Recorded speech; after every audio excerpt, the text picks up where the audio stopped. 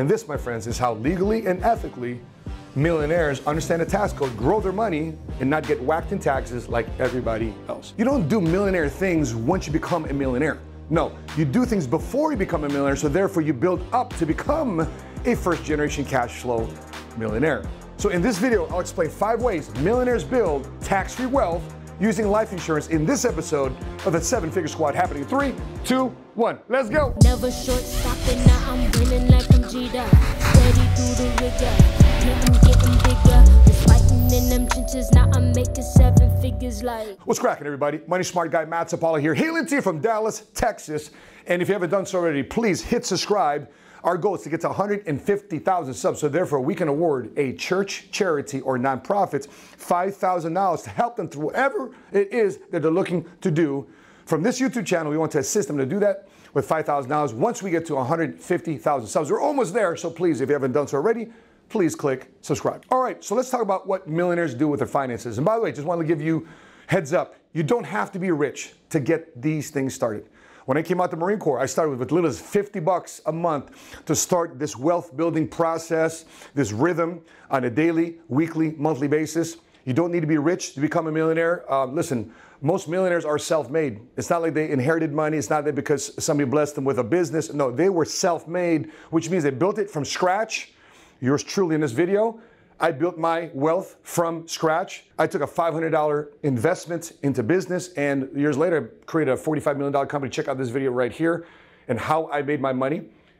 And the industry that provides the common Joe access to what millionaires are able to create over generations is the life insurance industry. Let me explain. First way, how millionaires build tax-free wealth is obviously through temporary needs. What am I talking about? Temporary needs. Income replacement. In other words, if you have a kid, if you have a wife, if you have a husband, you have a family, Lord forbid, something happens to you, you have income to replace the money that you're bringing to that household for 5 years, for 10 years, for 20 years, using something as simple as a term insurance policy, which is that style of policy that a lot of people know a lot about because it's the cheapest to purchase, but the most biggest payoff, sadly, when that situation, if that situation was to arise. So if something were to happen to you, let's say you're paying $35 a month or $50 a month into a life insurance policy, and it has a death benefit of $500,000.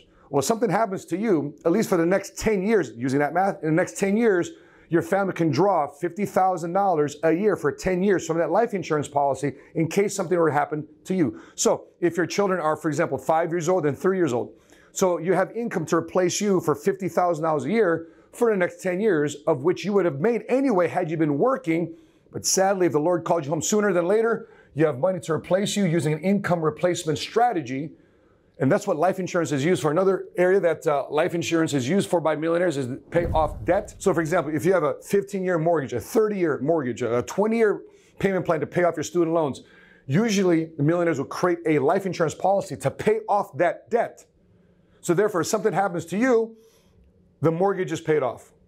The student loan debt is paid off. So therefore, if you had a co-signer like a parent or somebody else in your family, they're no longer saddled with that debt after you paid off. One of the worst things that can happen is if you co-sign with somebody on a piece of property, you co-sign with somebody on a car loan, you co-sign with somebody on student loan debt, if something were to happen to the other person, you, since you're the co-signer, you are still responsible for repayment of that debt. So it's sad to pass away too soon. It's sadder to pass away too soon and still leave somebody else with debt.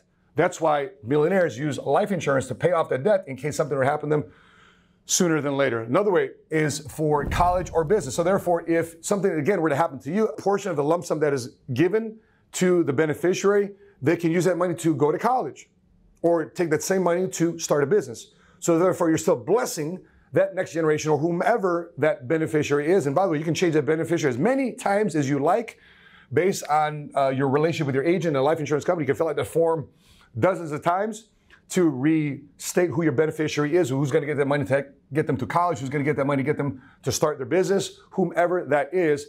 I'll give you a quick example. Many times people purchase a house, but you can't get the keys to the house at the title company unless you show them proof of homeowner's insurance, right? Same thing too with the car. You might have the credit score, you might have the down payment, but you can't take ownership of that car unless you show them proof of car insurance, right? Same thing too with phone. How many times you get upsold? Hey, you bought a new iPhone. For example, tomorrow, the shooting of this video, tomorrow is the new release of the iPhone 13. You're probably going to be asked, would you like Apple Pay? $9.99 a month, $14.99 a month. So therefore, if something happens to this phone, you can replace the screen, you can replace the phone just by sending it into Apple and they'll send you a brand new one.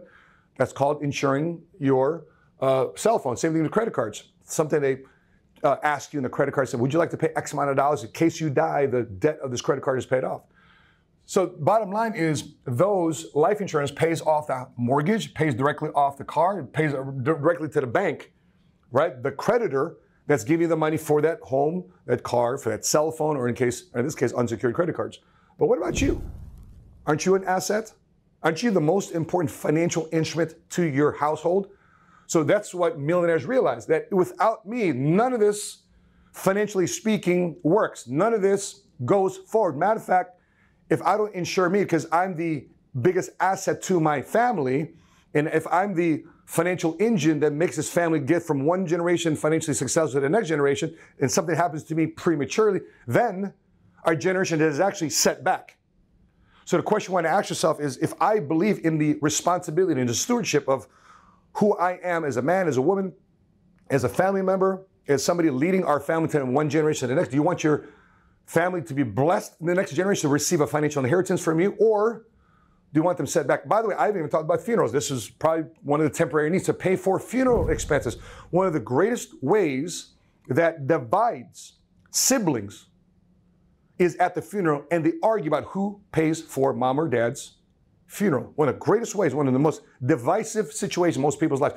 How do you protect that divisiveness? By purchasing a final expense life insurance policy, again, for temporary needs. Okay, second way that millionaires build tax-free wealth using life insurance is they use life insurance for college planning. See, folks, this is not your granddaddy's life insurance policy.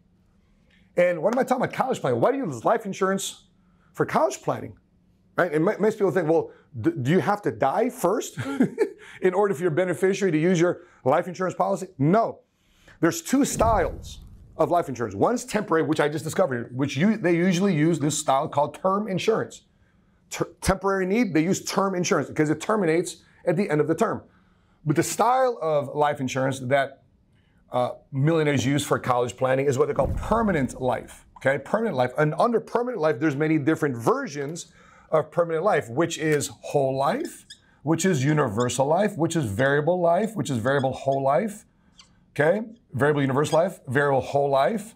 Okay, and index universal life. These are different versions of the style of policy under the permanent category. And they use these versions for college planning. Why? Because according to the FAFSA form, the free application for federal student aid, money is counted in two different categories. One is countable assets and the other is non-countable assets. Let's take a look at this, what is countable and what's non-countable. Countable and reportable assets is cash in the bank, bank accounts, brokerage accounts, money market accounts, investments such as stocks, bonds, and mutual funds, etc., precious metals, UGMAs, uniform gift to minors account, uniform transfer to minors account, college savings plans, 529, Coverdale, education savings accounts, businesses that you might own, investment farms that you own, real estate transfer funds, emergency funds. These are what we call reportable and countable assets, and you must list on the FAFSA form, which helps that college determine what you are responsible for to help your child through college. And they call that the expected family contribution. Now, to lower the expected family contribution, a strategy that millionaires use, it's legal and ethical because they know the law, is to reposition certain assets under non-countable or non-reportable assets. And they are this: principal place of residence, family home, family farms, small businesses owned and controlled by the family, qualified retirement plans such as 401k, 403b, 457, etc., life insurance policies such as cash, value, and whole life, personal possessions such as cars, boats, computer software, TV, equipment, and appliances. So you see, when it comes to making money, it's understanding what is out there and available for you, having access to advisors, having access to insurance agents that understand how life insurance plays a critical role in helping their students, their families, students get through college with the least amount of family contribution as possible, maximizing federal student aid, maximizing the college aid themselves through the actual college funds, scholarships and grants. And so therefore the family can still send their children successfully without that child being straddled in that much or at all student loan debt. Third one, millionaires use life insurance to accelerate the payoff of the house. No, they don't have to die to do this either, okay? They don't have to die to do this. So how many times have you seen somebody say, you know what, I got an extra $500 extra a month and I'm just gonna go and send that additional payment to my mortgage company. So theoretically, I can accelerate the payment of my house because I'm knocking down the principal, and if I'm knocking down the principal, less interest is accumulating on what I owe to the bank, so therefore I can effectively pay off my house sooner and faster. Let's take a look at this strategy. Most people, when they have a mortgage, it's called this kind of amortization of a mortgage. In the beginning of a mortgage, okay, you pay the highest amount towards the interest towards the bank before you start cutting into principal. So the normal payoff of the house, you're paying, and then you start knocking down some interest you're cutting into the principal of the loan, and so therefore eventually over time, over a 30-year period, you pay off the mortgage on a house, okay? That's traditionally what happens when people have a mortgage. Now, the strategy here is what millionaires use. Instead of sending that additional $500 to the mortgage, because here's a problem. Let's say I send an additional $500 extra to the mortgage company. What we learned through the 08-09 Great Recession is that equity inside one's property, whether investment property or the personal residential property, equity inside the property is illiquid. So if you needed $50,000 right now, boom, I need 50 grand, what are you gonna do? Sell your house today and get the $50,000? Refinance your house today and get the $50,000? No, it's illiquid. You can't get access to it. Unless, of course, you have a home equity line of credit. Maybe sometimes people have these credit cards that represent the home equity lines of credit. So, okay, if I have an emergency, I can slide a credit card because that then would be a debt that I own on home equity line of credit. But what did we learn through these hurricanes? What did we learn through Hurricane Katrina? What did we learn through tragedies when these banks realized that these natural disasters are on their way? Guess what these banks do? They cut that line of credit. So who's in control? Do you want to be in control? Do you want the bank to be in control? I think the answer is obvious. If you want to maintain control and liquidity of the equity that's inside your property, you must rethink who you send that additional payment to. So in this example, somebody's sending an extra $500 additional to their mortgage company, but redirecting that same money towards a properly structured life insurance policy, which is utilizing a whole life policy, universal life policy. I would not use a variable life strategy in this example. By the way, I'm not giving investment advice. Check this with your investment advisors. I'm not a securities license type person. I'm not a financial advisor to give you that type of advice, but I am a licensed insurance agent, however. But ask your investment advisor, ask your financial advisor why a variable life policy may not be the right style and version of life insurance to use for this strategy, because what happens if the stock market crashes and that's your home equity? The stock market crashes and you got your money inside a variable life policy. Well, that sucks, because not only are you losing money in your property, because potentially principal residence and home equities may potentially drop.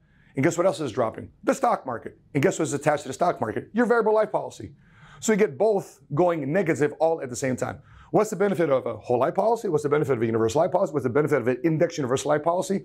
Is the principal and previous year's interest credited to the policy is guaranteed. It's guaranteed. And so when you're looking at where to redirect potentially your $500 into a strategy, that worst case scenario, everything's crashing, this $500 and then is redirected into a properly structured whole life policy, universal life policy, index universal life policy. And by the way, all my life insurance buddies are in the industry are probably going to comment right down in the comment section, but who's the best strategy? All good. Check with your insurance agent. And I'm sure they're going to walk you through multiple illustrations to find out what's best for you, because not every policy is the same for everybody. So make sure you check with your life insurance agent that's properly trained in these strategies. Okay, back to this scenario. The additional $500 now is, instead of being put towards the mortgage of the property, is now redirected into a properly structured life insurance policy. So instead of the $500 accumulating inside the equity of the property, it's now accumulating into the cash value of the policy, which is able to be credited interest as the years goes by, and as money grows, the time value of money kicks in. Money is not only credited to the policy, but credited into the policy and compounding into the policy.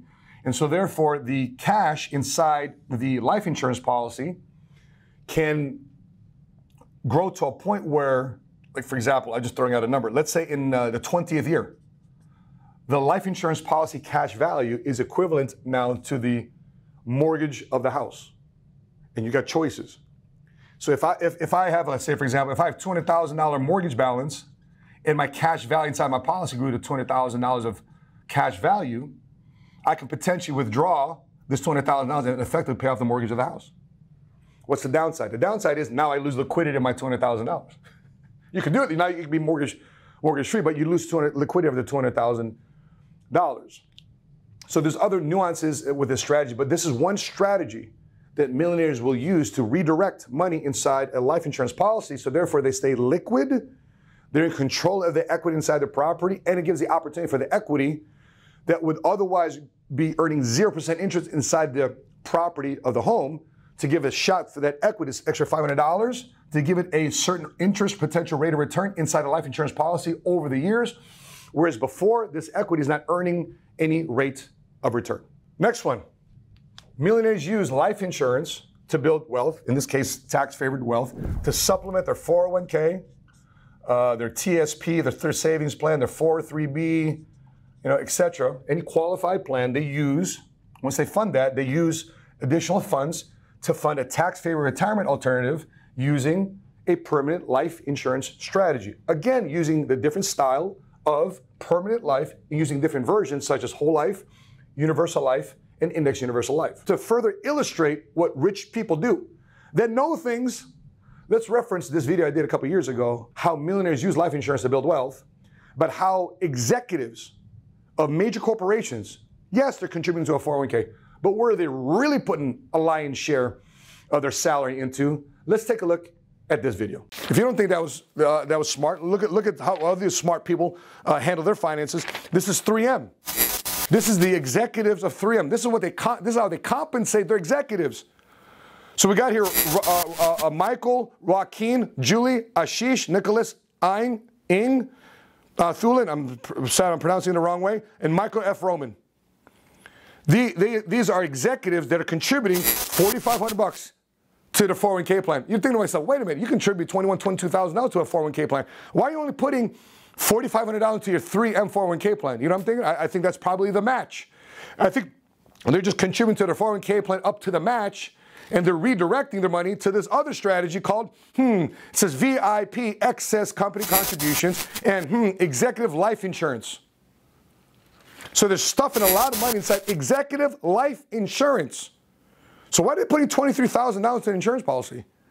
Why are they putting $11,000, $12,000, $8,000, $15,000 of money inside life insurance respectively? It's not to get this cheap temporary policy. This executive life insurance is going to grow value over a period of time of which you can access in a very tax-advantaged basis. Let's take a look at a proxy statement here of GE. The proxy statement is here, page, 79 here. This is the top execs also of GE. They're putting money inside the retirement plan. They're putting collectively $94.50 for each one of these executives into the retirement plan, right? But if you look to the left column, they're putting life insurance premiums of $172,000, $107,000, $62,000, $226,000, $227,000, $136,000 a year into their life insurance policies. See, there's so many things that they just don't teach you in school. And so a couple things to add to that. There's 3 tax buckets. There's tax now, tax later, and tax advantaged. Where would you rather be growing your money? Tax now, tax later, or tax advantage, which potentially could be the equivalent of tax-free? The question is yours, especially as you're starting to build wealth today. The second thing is, do you want to be locked into pre-59.5 withdrawal penalty? Of course, the recent Tax Cut Jobs Act that Trump passed in 2017 said because of COVID, because of all these different things, because of these emergency situations, lockdowns, you can take money out of your qualified plan without the pre-59.5 years old 10% withdrawal penalty. But what happens when that's over, when we're blowing through this whole thing? Well, guess what you're going to do? You run across a situation, you got no other money saved up. If all you have is a 401k plan, guess what you're going to have to pay? If you withdraw it from your 401k plan, you don't loan it. If you withdraw it from your 401k plan, it's going to be whacked in income taxes. The second part is if you're under 59.5 years old, when you do that, they're going to add another 10% on top of that too as well. So you're going to have 2 things you pay for, taxes and penalties. Do you want your money exposed to unnecessary taxation, penalties, and or fees?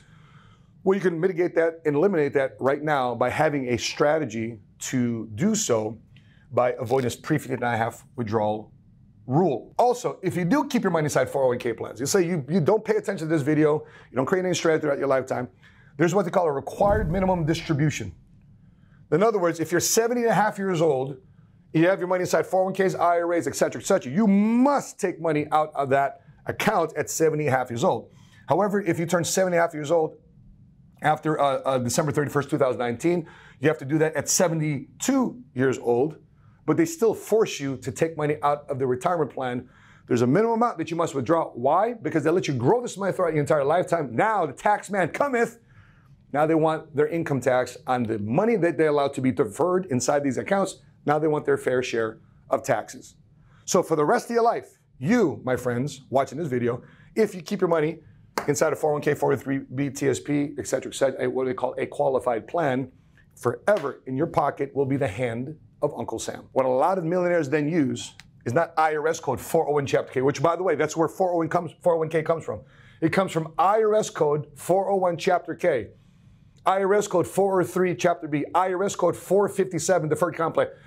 That's where these retirement plans come from, is IRS codes. But if you want to know what the millionaires use, it's Internal Revenue Code 7702, which means that if a life insurance policy meets the definition of life insurance, money can grow inside these policies income tax-free, accumulate and grow income tax-free, and down the road could be accessed through loans and withdrawals without paying a dime in tax. And this, my friends, is how legally and ethically millionaires understand the tax code, grow their money, and not get whacked in taxes like everybody else. Last but not least, the millionaires use money to build tax-free wealth using life insurance by using what they call a wealth creation or wealth transfer strategy.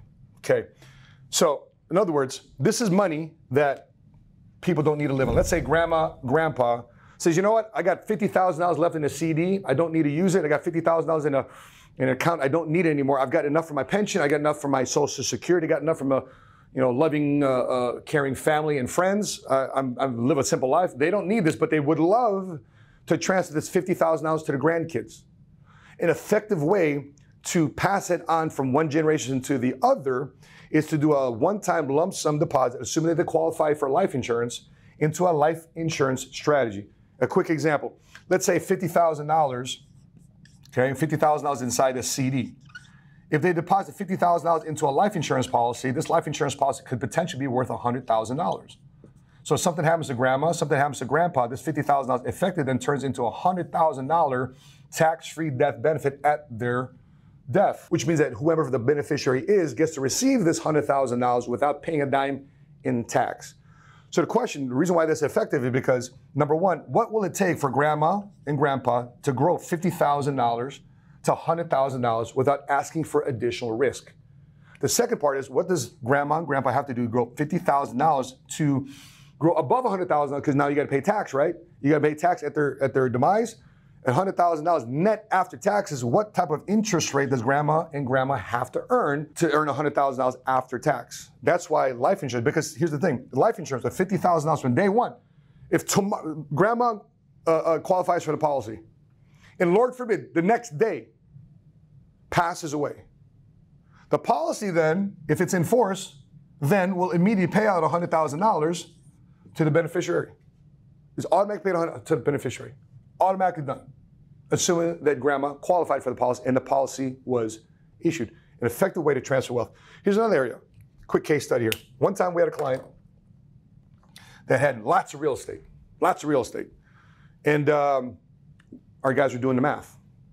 He said, you know what, hey, Mr. Klein, if something were to happen to you, do you realize that you have to sell off a good chunk of your real estate portfolio because your assets grew over the 30, 40 years that you've owned them, and you bought them for little, but now they're worth a lot. But sadly, based on current estate tax codes, you've got to liquidate literally half of those properties just to pay the estate tax. Estate, E-S-T-A-T, estate tax. Because right now, there's an $11.7 million exemption. So in other words, for example, sadly that day when you or your loved one passes away, you got to fill out the last income tax form for that year in which they passed away.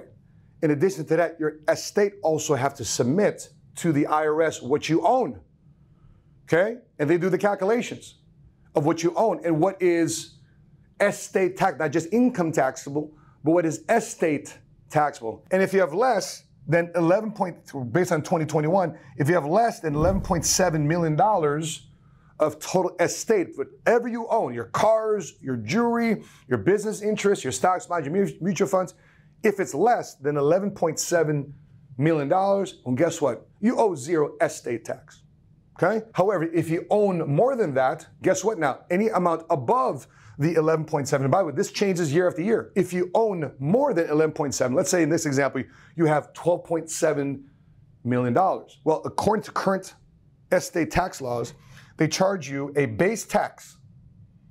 In addition to that, a marginal tax rate, an amount above the estate tax credit exemption. So if you have $1 million above, the tax is $345,800, plus they charge you 40% of the amount above the exclusion, above the exemption amount. So if you add, that's 40% of $1 million is $400,000.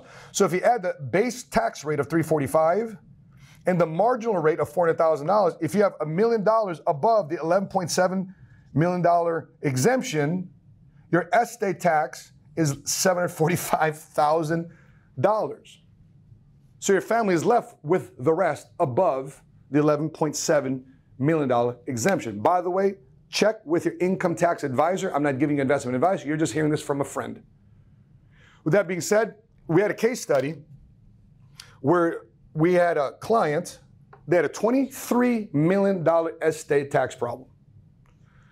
So our advisors are life insurance agents, which properly trained in all these aspects, comes up with a strategy using an ILIT, an irrevocable life insurance trust. Because dad had what they call dormant assets. It just had money just sitting aside. By the way, at this level, some of you guys are excited when you have money in your pocket, you find an extra 20 bucks. Whoa, where'd that 20 bucks go? Man, thank goodness I have 20 bucks. Well, listen, at this level, when you're making millions upon millions upon millions upon millions, you'll have a couple $1 million set aside in a brokerage account or bank account you just simply forgot about. Nice problem to have, right? Listen, man, I want you to be tomorrow's old money. That's why I'm glad you're watching these videos. By the way, if you affirm that, put it in the comment section below. I am tomorrow's old money. Which means you're tomorrow's rich, okay? That's what that means. I am tomorrow's old money. If you affirm that, put it in the comments section below. So in his scenario, wealthy guy, he had $2 million sitting in a brokerage account, earning 1%, if he even at that. And then he said, I could easily tuck away into this policy $500,000 per year. Okay, with everything he's got going on. Boom, obviously this guy's stacked, this guy's loaded. By the way, immigrant family, started with nothing.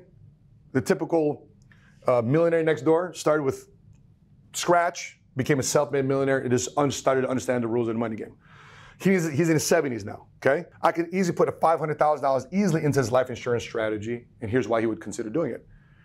Because from day one, assuming he gets qualified for the policy, which he did, his family, not actually his family, the trust, the irrevocable life insurance trust, that his family members have a trustee, he repositions the $2 million that was earning a dormant, let's round up to 1% in a brokerage account, he repositions this into the life insurance policy, of which the owner and the beneficiary is the irrevocable life insurance trust. So it's outside of his estate. So therefore, it's not included in the 11.7 estate tax calculations. So he repositions $2 million into the strategy, into his life insurance policy, okay?